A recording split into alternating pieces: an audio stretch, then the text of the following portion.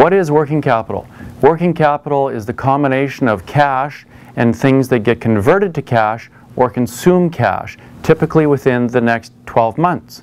So this includes cash, obviously, accounts receivable, inventory, work in progress, perhaps even prepaid expenses, and definitely accounts payable and your financial obligations, excluding payments, short-term debt payments within the next year.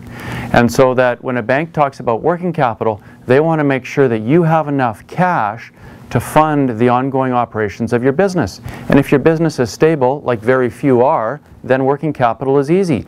But if your business is going up, or if it's going down, or if it's in a cycle, then working capital management becomes very, very important. And the bottom line is working capital management means cash flow management. And how you can implement good cash flow management procedures is to make sure that you invoice as fast as you can, you get paid as fast as you can, and you match the kinds of payables and timing of cash in to cash out.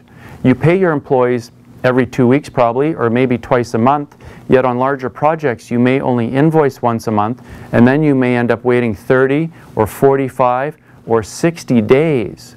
So you've paid them 2 weeks from day 0, and then you're getting paid 60 days after the month end. That's at day 90. You have to fund 75 days of working capital. That's a huge, huge number.